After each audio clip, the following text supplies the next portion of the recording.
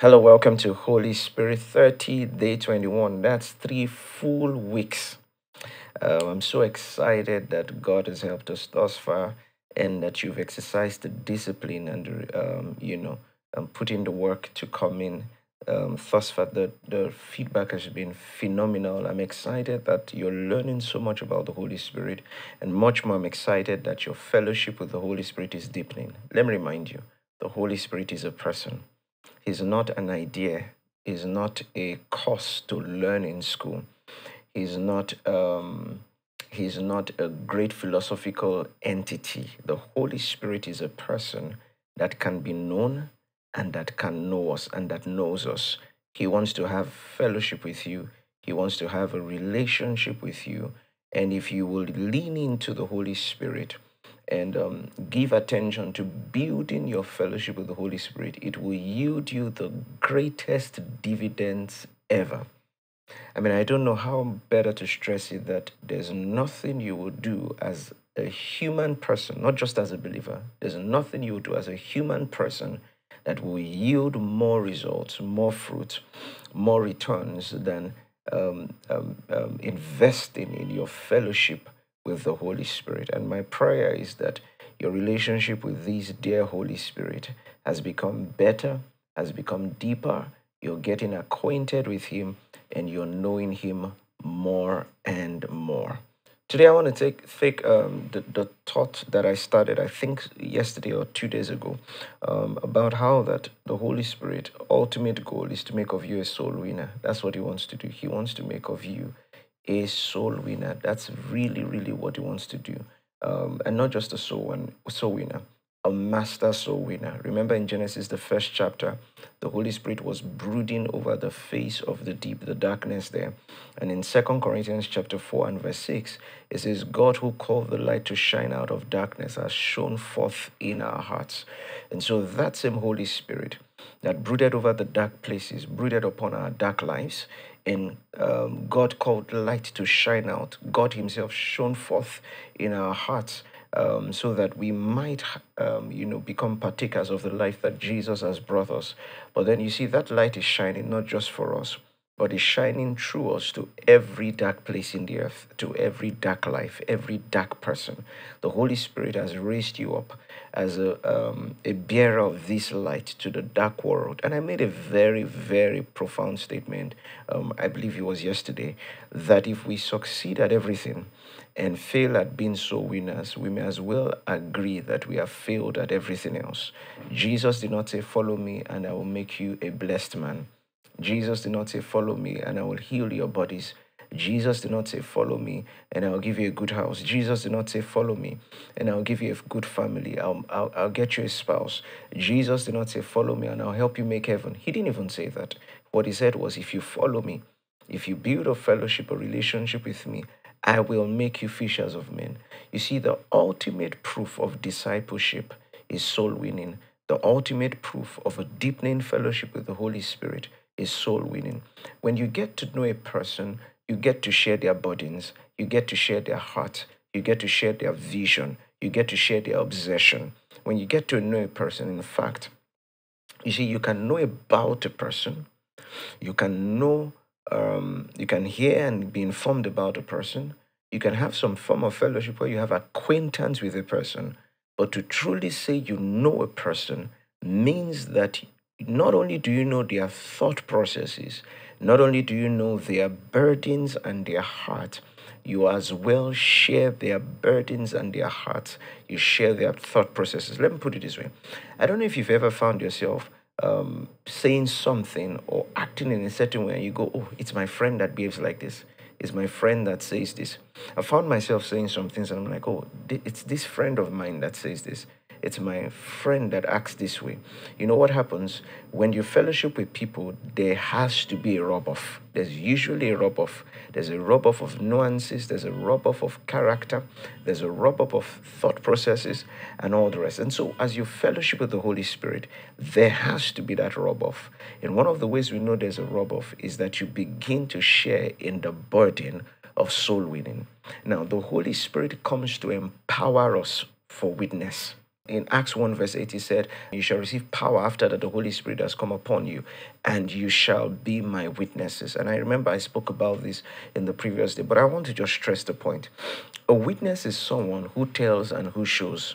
Now remember, please don't forget, we had a teaching some days back where I explained that the Holy Spirit is a showing and a telling spirit.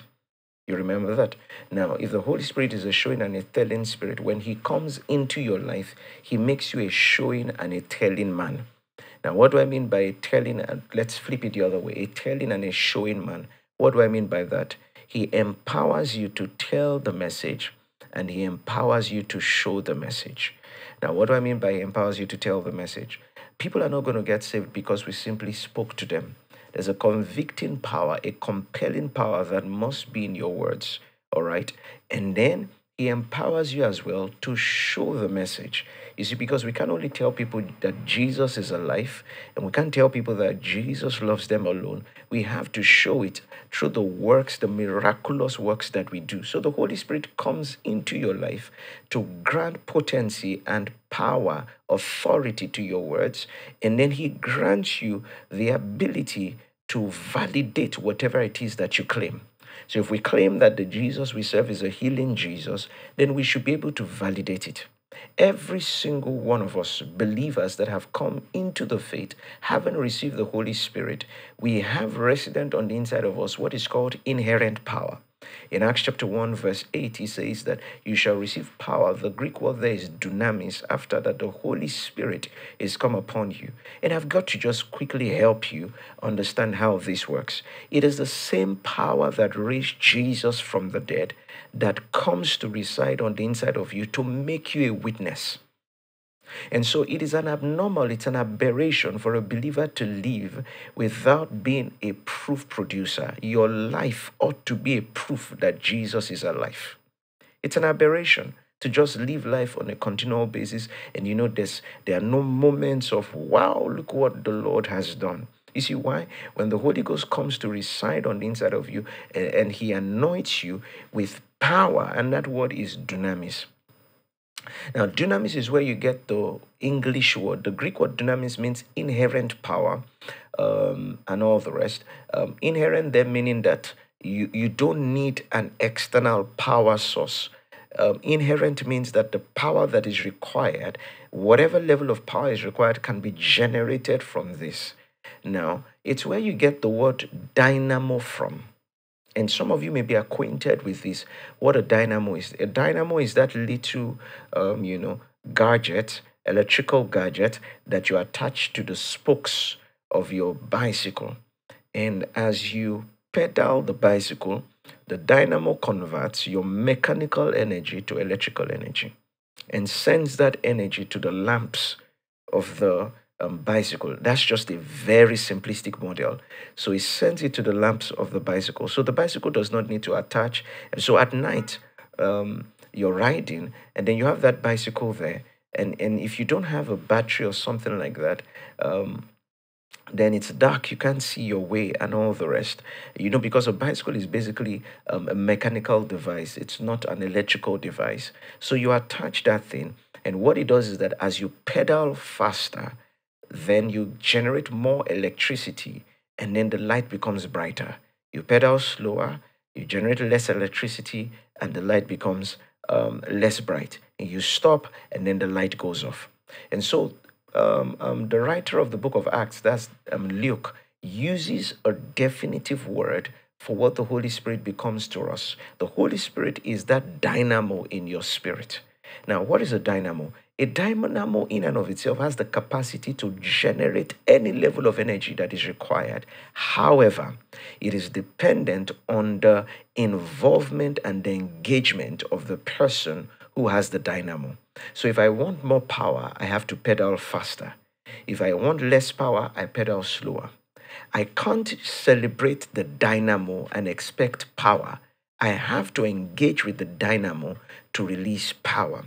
Now, I was in prayer one time, and then the Holy Spirit explained it this way to me. He said, in the exact same way, the dynamo requires mechanical energy. The dynamo of the Spirit of the Holy Spirit requires mechanical energy. And I said, Lord, what do you mean? He said, speaking in tongues is to your spirit dynamo what pedaling is to your bicycle dynamo. The more we speak in other tongues and we pray in the Spirit, the more energy we release, the more power we make available. So people don't realize this. It was Brother Hagin who said it, and I felt like that was one of the most profound statements. He said, speaking in unknown tongues is the door to the supernatural. It is not the supernatural, but it's the access way, is the door to the supernatural. I find out that the more I pray in the Spirit, the more conscious I am about spiritual things. The more I pray in the Spirit, the easier it is for the gifts of the Holy Spirit to find manifestation through me. The more I pray in the Spirit, the easier it is for the anointing of the Holy Spirit to be expressed through me. The more I pray in the Spirit, the more power it is that I can release for whatever needs to be done.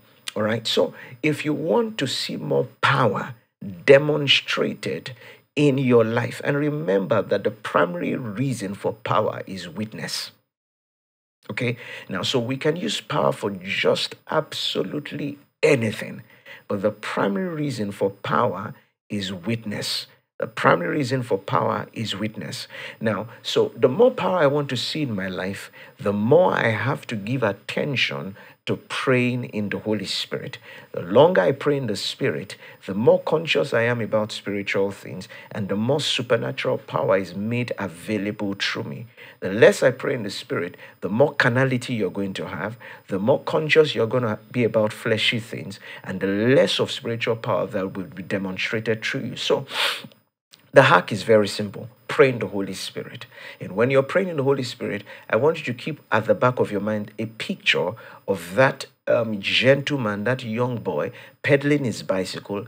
And the more he pedals, the more light he has. I always like to tell people, you see, maybe tomorrow I'm going to speak about this, about how that, or let me speak about it a little and then get into it fully tomorrow, about how that power in and of itself is power. We have a dam in Nigeria called Kainji Dam. In Lagos, we have a couple of other electrical dams here and there, generating plants and others that generates power for our country and all of theirs and our state. But here's the thing, power in and of itself is useless. There has to be a device to convert it to what is required. Okay, so if we have electricity flowing into a house and you don't have bulbs, yes, it is electrified, there's power there, but there's no illumination. If you have electricity flowing into a house and you don't have heaters, you're going to have electricity, but you might have hypothermia and be so cold and die out of a cold, even though there's electricity there. Are you following what I'm saying here? Now, you have to understand, please stay with me, that in the exact same way your human body has organs, your spirit man has organs. And that as we generate spiritual power, then your organs can translate it into what is required. So I'm praying in other tongues, I'm generating spiritual power. My spiritual eyes will translate it into sight, into light. All of a sudden, I am seeing clearer into the realm of the Spirit. I am generating spiritual power. My spiritual ears will translate it into hearing, revelation. Somebody says, oh, Pastor, how do you know that a spirit man has organs? I'll show you. Hebrews chapter 5. Let me show you this. Well, to start from Genesis chapter 1, the Bible says that, and God breathed into the nostrils of the man the breath of life. Now, that breath of life was not just the Holy Spirit, because in Genesis chapter 1, it tells us, that's Genesis chapter 2. In chapter 1, it tells us that God has created the human spirit. And so when he breathed into his nostrils, it wasn't just the Holy Spirit. That breath of life was the human spirit breathed into the body that had been formed. And so I want you to look at it this way. Your clothes, I'm wearing a shirt now. Now, the reason this shirt has arms is because my body has arms. Are you following what I'm saying? And so what I have to do is to slip into the shirt. What the human spirit did was to slip into the body. All right? Because the body is the cloth for the spirit. In the same way, that's what happens at death. The human spirit slips out. Because the human spirit is that breath of life that slips out of the body. And so, if your body has hands, your spirit has hands. If your body has eyes, your spirit has eyes. But let me show you further in Hebrews, the 5th chapter, Hebrews chapter 5. and this will bless you. Hebrews chapter 5. And look at what it says here in the 5th chapter of Hebrews. It says in verse 14, but strong meat belongeth to them that are of full age, even those who by reason of use have their senses exercised to discern both good and evil. So you see that they have their senses exercised to discern both good and evil. And the senses, they are not physical senses, they are spiritual senses, spiritual organs. Okay, so when I pray much in the spirit, power is made available that's translated to every need. If it's a need for light, if it's a need for fervency, spiritual fire, if it's a need for this, if it's a need for that. But you see, all of those things will be absent if there's no power. And that's the reason why we have to learn to pray much in other tongues. And here's today's big, bold fact. The exact same power that raised Jesus from the dead resides in your human spirit. In essence, you don't have a lesser power. It's the same power. But the power that worketh in you, or the power available to you, is that which you've made available by praying much in the Spirit. Welcome again to 30 days of spiritual mastery, spiritual edification, spiritual growth, and transformation. Please make sure you like this video, you share the video, and please encourage others to watch the video. It will bless them. I'll be with you again same time tomorrow.